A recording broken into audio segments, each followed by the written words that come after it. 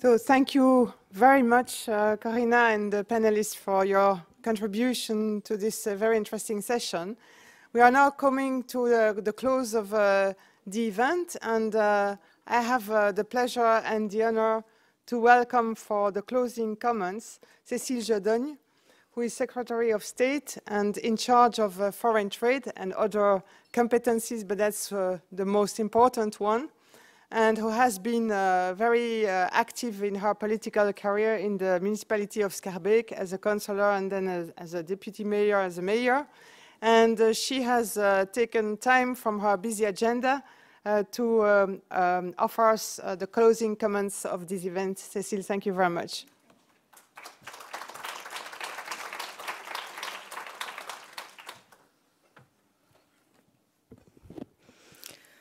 Ladies and few gentlemen, members of the panel, first of all, thank you for a very interesting panel discussion. I find it particularly enlightening to listen to speakers from different origins and backgrounds discussing the theme of gender in the workplace. As Secretary of State for Foreign Trade, I regularly organize Women in Business meeting during economic missions. The idea is to gather high-achieving women from the host country and from the Belgium delegation to discuss the place of women in their respective job market. These meetings enabled myself, as well as the participants, to learn about the sometimes heavy weight of cultural and religious traditions on professional relationships. But regardless of different local characteristics, a common pattern always emerges.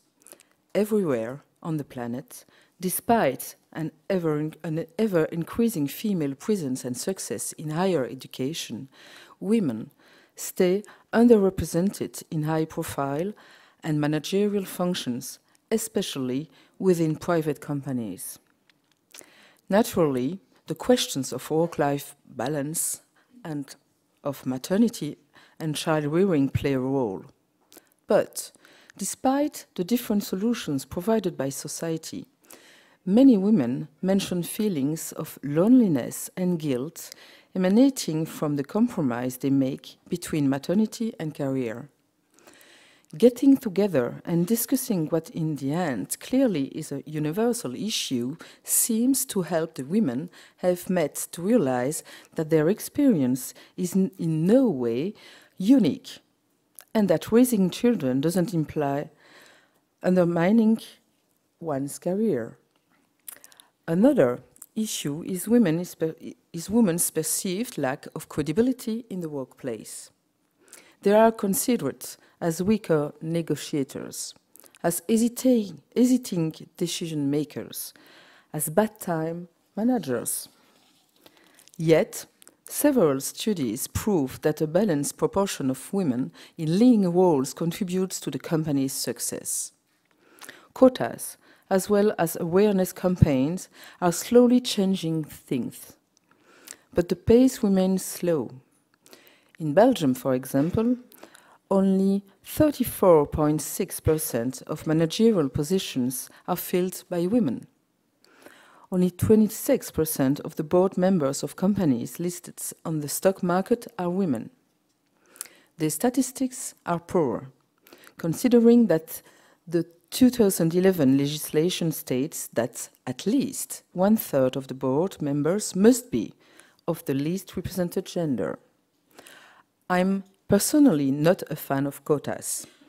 They provoke comments such as, "Undeserving women get job thanks to quotas," or, "We would give the position to a woman, but we couldn't find any that fit the criteria." According to a Manpower survey, it's a deeply rooted masculine culture which refrains employers from promoting women. The infamous glass ceiling relies on the distorted image of women as ambitious and men as high-achieving and ruthless workers. Fortunately, society is evolving and measures are being taken by employers as well as public authorities to improve work-life balance. It would be a terrible waste for everybody, not to make the most out of women's knowledge and talents. I'm convinced that mixed teams are so much more creative. They are better equipped to address clients' expectations and to respond to the diversity of society. I see that in my own cabinet, where most of the leadership positions are filled by women. Furthermore, studies show a clear link between the number of women on boards and the financial performance of companies. From everything I have heard and witnessed, it appears that concrete tools are clearly missing to help determine women to achieve their full potential and bring the misogynistic arguments to a close. Well, I think one of the missing tools might be the European Women on Boards talent pool.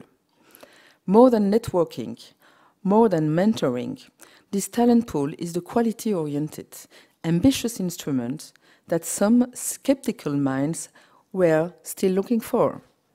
I really hope to see more women reach executive positions and sit on boards. To achieve this goal, actors such as Women on Boards are game changers. Indeed, you base your argument on excellence and merit. You promote and push women forward not because they are women, but because they are competent and valuable candidates.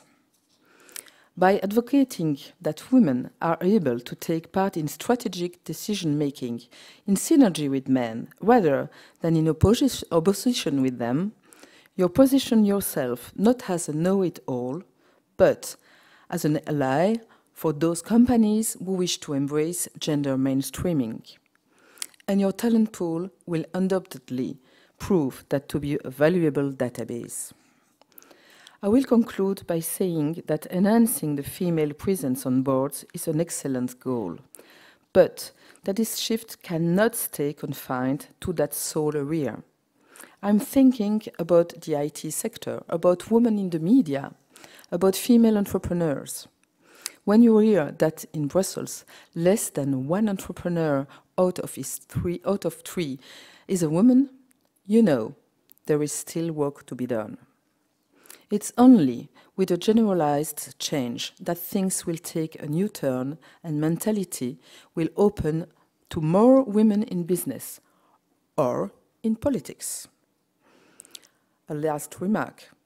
We, the women, don't have to hesitate being more visible. A woman wearing a colorful dress, surrounded by dark suits, that's a picture that meets the eye. Trust me, I know. So, let's all work to inspire women to take on professional challenges and develop their potential to the fullest. Let's do our best to prevent further waste of talent and bring some added value to the economy, and even more, to the humanity. Thank you for your attention.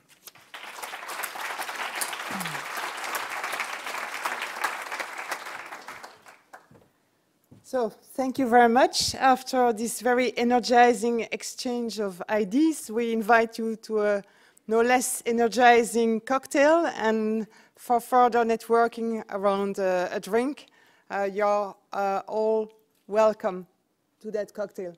Karima is trying to prompt me to say something, but I don't know what. Oh yes, please, very importantly, don't forget to fill the evaluation form for this session if you have 5 minutes. Thank you very much.